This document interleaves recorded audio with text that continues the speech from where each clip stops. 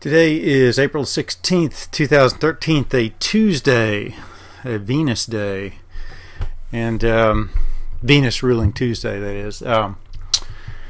And I'm going to talk a little bit about video encoding.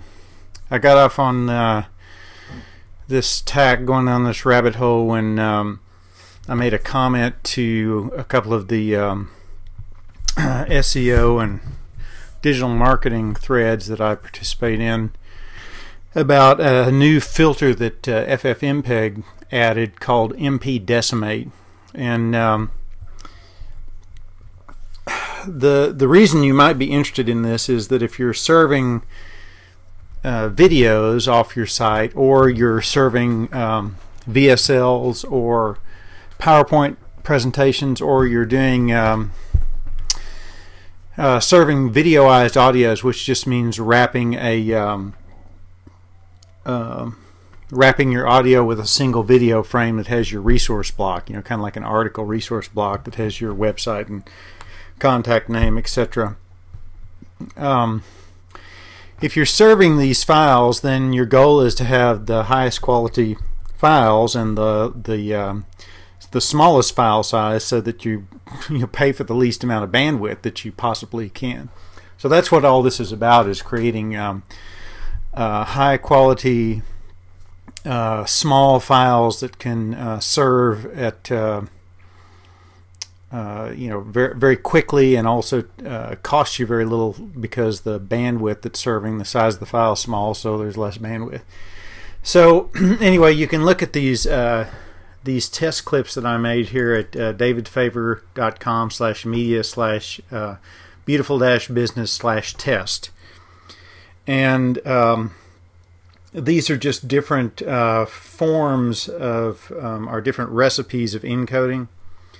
And I'll go over how I created these right quick, because I learned a tremendous amount about encoding. So here's I basically wrote a script to generate a whole bunch of different clips using a whole bunch of different recipes, and I'll tell you how this script works. First off, I'm using this really huge 15 frame per second PowerPoint presentation that I did, that's annotated with an audio track, as my input file.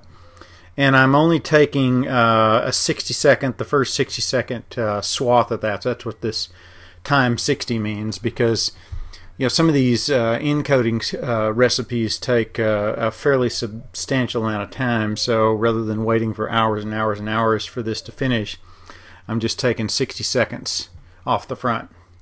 Now, if you look at the general format, here's the FFmpeg, there's the transcode, or the recipe that generates the clip, and this benchmark here, this first benchmark number, tells you the number of microseconds of time it took from the system to actually do the encoding. The next one is the amount of memory that was used, and this is the resulting file size that was generated. So for this first one, if you look here, you'll notice that I've simply copied the video codec. That's what this -C means, codec, and :V means the video stream. So the video stream I've copied, and the codec audio, the audio stream, I've copied. So I took the first 60 seconds and copied it. So if I just copied that, that tells me that my baseline is almost 7 megabyte for 60 seconds. That is just outrageously huge. So you don't want to be serving that, especially off your site. And the reason this is important is that if you serve your content off of YouTube, pretty much anybody can get to it in some way, and it's very difficult to set YouTube videos up in a monetization or a marketing flow sequence. If you're serving videos off your site, your own site, you've just got all sorts of flexibility. So that's what this is basically about, is encoding videos that you can serve off your site. Now, alternatively, if you use the same sort of technology, you can compress your videos before you upload them to YouTube, and your upload time will be substantially reduced. For example, I had a a video interview I did with Roy Williams that I've got as a back-end bonus for my Beautiful Business Kindle book on Amazon, which, by the way, you should buy a copy, and especially go and, while the limited time bonus for Roy Williams interview is up, watch it. Anyway, the size of that file was over 20 gigabyte, and I ran it through a very high quality slow encoding sequence, and we'll talk about quality and speed of encoding here in a minute. Anyway, the result of that was it took about 3 or 4 hours to encode it, to compress it, and the quality looked the same as the original file, and the resulting file was around, I think, 500 or 600 megabyte. So it went from almost 21 gigabyte down to around 600 megabyte. So the upload speed to YouTube changed from 23 hours to, I think it uploaded in 20 or 30 minutes, something like that. And the reason you're after quick uploads into YouTube is for 2 reasons. One is, if you've got a video that takes 20 hours to upload and your connection breaks at 18 hours, you have to start over again. So a 20 or 30 minute window ensures that your videos will, have a better likelihood of uploading. Once the video is uploaded into YouTube, if you've got a 20 gigabyte video, which is the current cap, at least for my account, most people's are capped to 15 minutes. If you've been putting videos on YouTube long enough, they extend your file size to 20 gigabyte, no time limit. The challenge is that if or the difference is if you upload a 600 megabyte file versus a 20 gigabyte or 21 gigabyte, the time it's going to take YouTube to transcode that into all the different formats, it transcodes into all the mobile formats and different, like 480p and 720p and 1080p. The smaller the file you give YouTube, the faster the transcoder at YouTube is going to be able to create that file. So in general, for me, I can take a 15-minute file and encode it, or an audio file and encode it with a frame wrapper with my resource block, and upload it to YouTube, and within 10 or 15 minutes all the transcodes will be finished. So that's way better than waiting for hours or days for the transcodes to finish. All right, so back to this. So we've done our copy sequence here to get 60 seconds to tell what our baseline is. So we're starting with a 7 megabyte file. Now this next one, I'll be using LibX264, which is the H.264 encoder for MP4. All these are going to be MP4 containers, and inside those containers the video stream is going to be H.264 and the audio stream is going to be MP3. And this should, we get some special effects here with the low-flying crop duster. If you've got an MP4 container and a H.264 video stream and an MP3 audio stream, that should play on every iOS and Android device. So all your iPads, iPods, iPhones, and all your Android phones and tablets. And also it should play on Windows, Linux, and Mac computers too. Alright, so the video codec here I've got at LibX264. That's what this codec video is here. And then codec audio is, I'm using MP3. I'm doing a single channel because there's no reason to use stereo. That's just going to make the file bigger. I'm using 44100 kilohertz audio rate because that makes a really high quality audio. And then I'm also setting the overall quality to 9, which is the highest quality audio. Because just in general, when you're generating videos, you can sacrifice the video quality all day long, just as long as you make the audio quality as high as possible. There's lots of usability studies that say that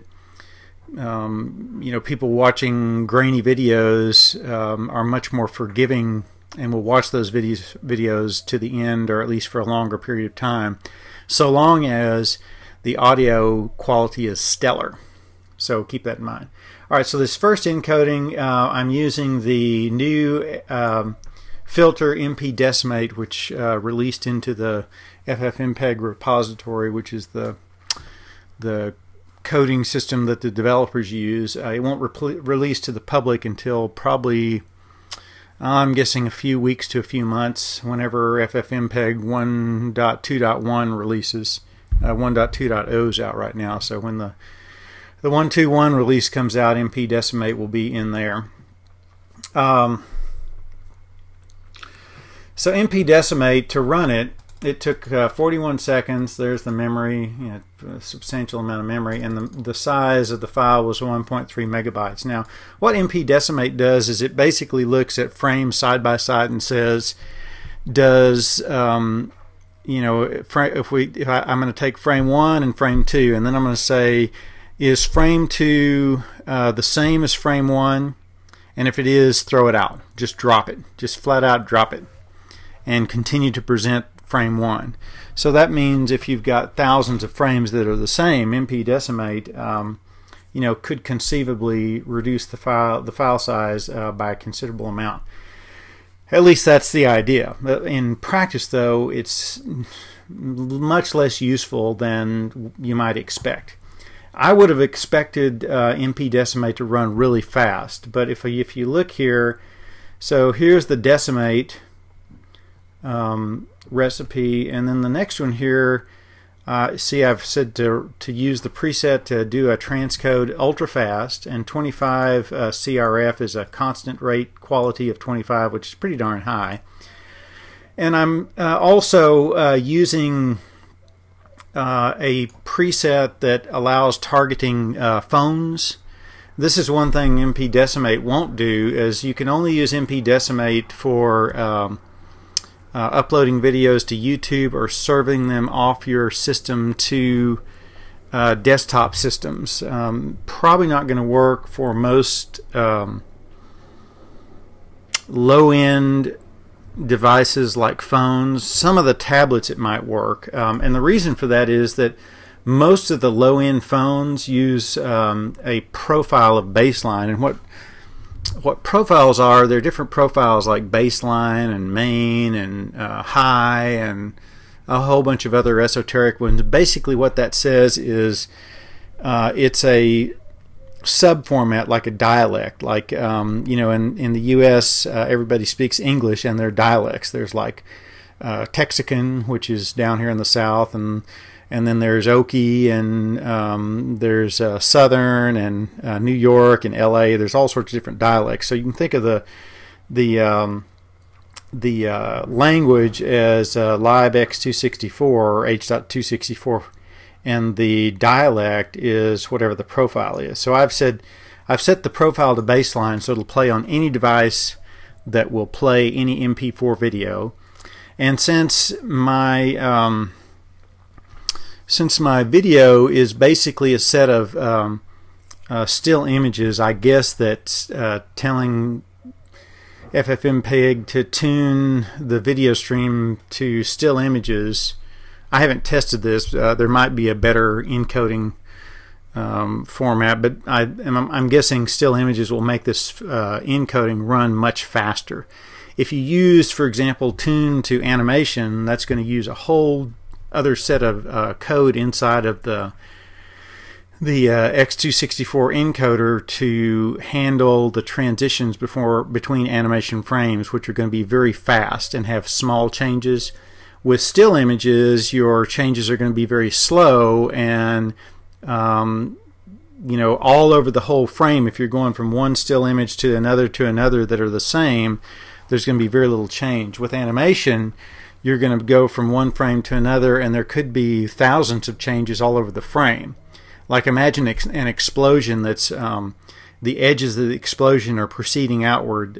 You could have a huge number of changes inside a frame-to-frame transition. So that's why I use the still image. And again, I use the same MP3 preset. Now what I did was there are three recipes I used here. I used one CRF 25, which is a fairly high quality constant rate quality. 32 is the lowest possible. And what I found was, which is really interesting,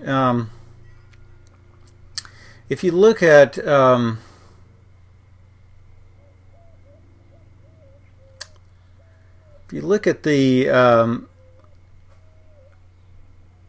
the difference between constant rate 25 and 32 using an ultra fast time for the encoding. So the preset says how long the encoding is going to take. And so ultra fast means to go as fast as possible, sacrificing file size for speed of encoding. And so what I saw was for a quality of 25 versus a quality of 32, the speed didn't change that much, but the file size for the higher quality transcode is almost double what the low quality is. And when you're doing VSLs and PowerPoint and things like that and single frame videos, I couldn't tell any difference between a CRF of 32 and a CRF of 0, which is the highest quality possible. But I did see a big huge difference in file size, and as this setting goes down, the quality goes up. In other words, CRF 0 is the highest quality and the longest time. Then this file size tends to go up. Now the second one though is pretty interesting, because what I did is say give me the lowest quality and then take the longest possible to do every conceivable optimization. There is one preset that goes slower called placebo. It goes about twice as long, and usually there's an indiscernible difference in file size. So what I found here was if I was going to deploy videos on my site, probably what I would do would be to run it through this recipe first, which would take, notice that it took 7 seconds versus 72 seconds for the same 60-second encoding. So basically what I would do is I would do the encoding on the video here first and just put it up on the site to get it serving, and then run this, which might take, depending on how long the video was, 60 seconds. So this is going to take probably a minute for every minute. So to transcode an hour-long video, it's going to take an hour, whereas this one would take 7 seconds times 60, it'd take about 4 minutes to encode the an hour-long video. So my point here is that you can do this one first, get your video up within 4 or 5 minutes, and then do this one in background. And if you require to change any settings, you can keep changing settings, and then once you've got the video at the smallest file size, then you can just overwrite the this target here. In other words, if you just overwrite the video, then the next time somebody comes and visits, they'll get the new version. And so the difference in file size is probably what, about 15, maybe about 20% or something like that. Notice it does take a huge amount of memory. Oh, and also I should mention that I'm running this on a box that runs the whole recipe using 12 threads. So you can't really do something like this on a like a cloud instance or a toy computer that's like something on HostGator or something like that, because it would in essence take 12 times longer. So to do a cloud instance is going to take 72 times 12 seconds. So that's going to take 8, 9, 10 maybe minutes, depending on what else is going on in the system, for every minute of time in your video. That's going to be painful. And interestingly enough, I did a cost analysis here for a section of the beautiful business book I wrote in version 1.10, which is going to release today. And I did a cost comparison between a dedicated server and the same exact configuration on an Amazon Cloud instance, and it was a pretty plain Jane server. It's the kind of the run-of-the-mill servers that I run, which are quad core, which is quad core times 2, so they're 8 core machines, so they run 8 threads, and have two 500 gig disk drives running in RAID 1 configuration. So if one drive fails, the other one kicks on, and my hosting company gets notified, and they just go swap out a drive, and the data catches up, so I never even noticed the machine went down. And 5 terabytes of outbound bandwidth a month. And for Amazon, the low end, I couldn't quite come up with a way to configure it exactly. It looked like the ballpark of that was going to cost between $1,000 and $1,200 a month, and I think I pay $120 a month per server or something like that. So basically, the cloud instances you get from Amazon will cost you 10x what a dedicated server will get you. All right, so I think that's probably enough about encoding right now. The last thing I'd like to say about this is that if we look at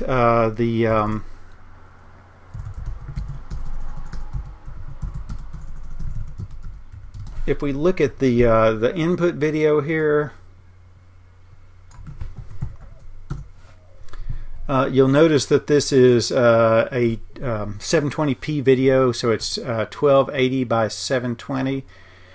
The last thing I'd like to mention is that when you're encoding MP4s for playback on multi-platforms, what you're going to really require using is the how can I say this? It's a multi-stream container format, which means an MP4 that has embedded inside it maybe 8 or 10 or 20 different formatted videos. So what you do is you encode like a video for iPhone 3s and iPhone 4s and iPads and Kindle Fires and Android HTCs and Android HTC Ones and Galaxy 8 tablets. And then also you encode a 720p and a 1080p, and eventually I guess a 4x5 standard. I have no idea even how to begin to encode one of those yet, but that's what all the new theaters have.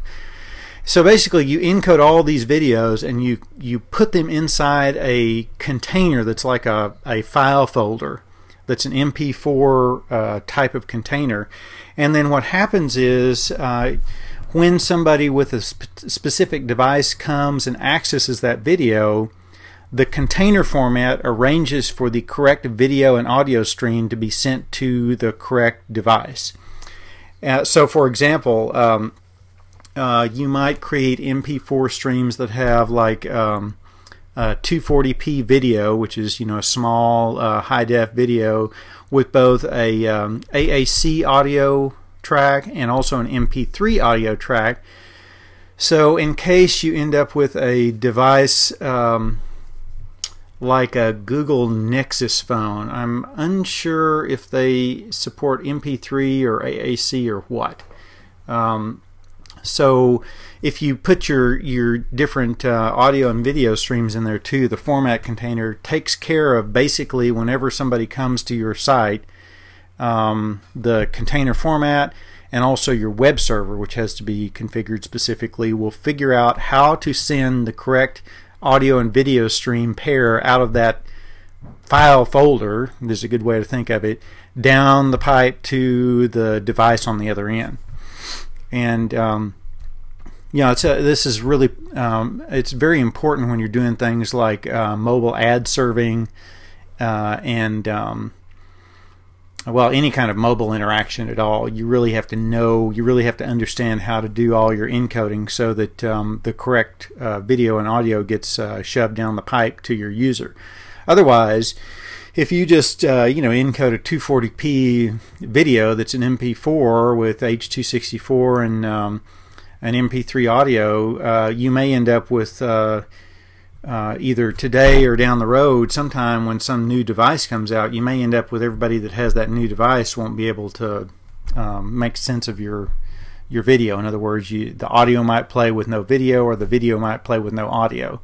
So it's really important to make sure that you're on track and you understand how that works. And then the ultimate test is you make sure that you've got like an iPad and a Galaxy 8 or Galaxy 10.5 tablet, and then a Nexus phone and tablet, and a HTC phone and tablet.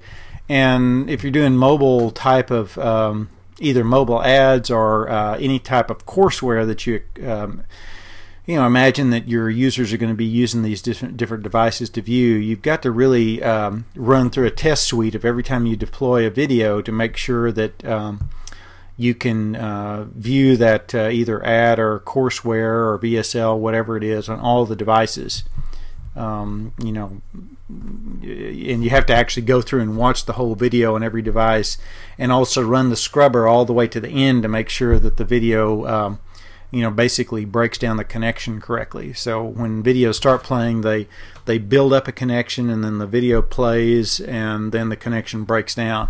And sometimes at the end of videos, there are kind of odd things that happen. So anyway, that's the wrap up on video transcoding and the real dirt on MP Decimate, and also doing mobile ads and mobile courseware.